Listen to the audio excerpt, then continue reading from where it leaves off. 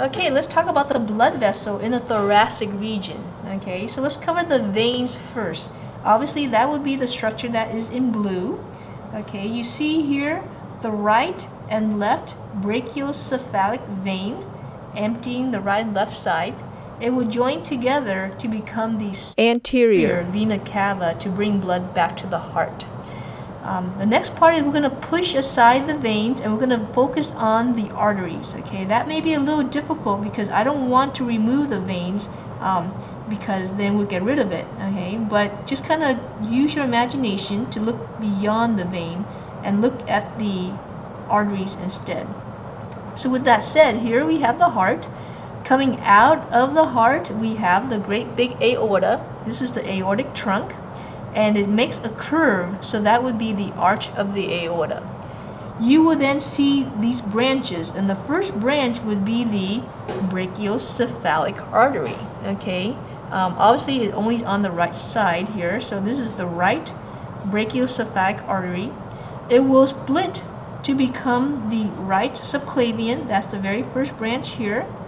Would be the right subclavian artery. And then continue on up, it splits again, as you can see, into one side and the other.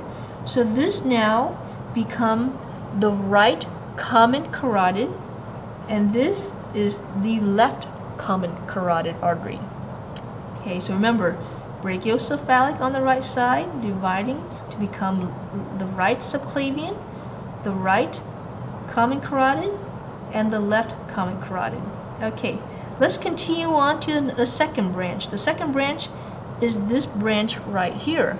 And this would be the left subclavian. Okay, this is equivalent to this one over here. About the arteries now.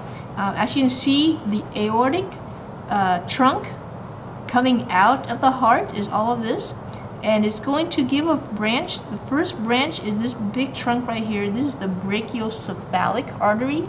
Is coming to the right side, so we call this the right brachiocephalic artery. It will give a first branch here. This would be the right subclavian artery, and the right subclavian will continue out into the arm and become the right axillary artery, which you don't see here. The next branch you see is here. It's kind of below the blue vein here a little bit, but you do see the branch here and here. Obviously, on the right side, it continues up the neck, and this now becomes the right common carotid artery. On the left side, it goes up the left side of the neck, and this now becomes the left common carotid artery. Okay, let's go to the next branch off of the aorta. This is the arching of the aorta, so we call that the aortic arch. The second branch is this here, and this is now the left subclavian artery. Okay, so here we have the left subclavian artery coming off of the aortic arch. Continuing on out, we are now about to leave the rib cage. So at this point, it becomes the axillary artery as it leaves the rib cage. And in this region, you will see a very prominent branch. Can you see? Okay. We kind of tilt the cat a little bit here.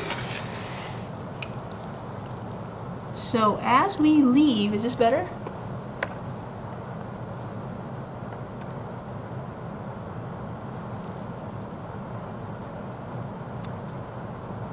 Okay.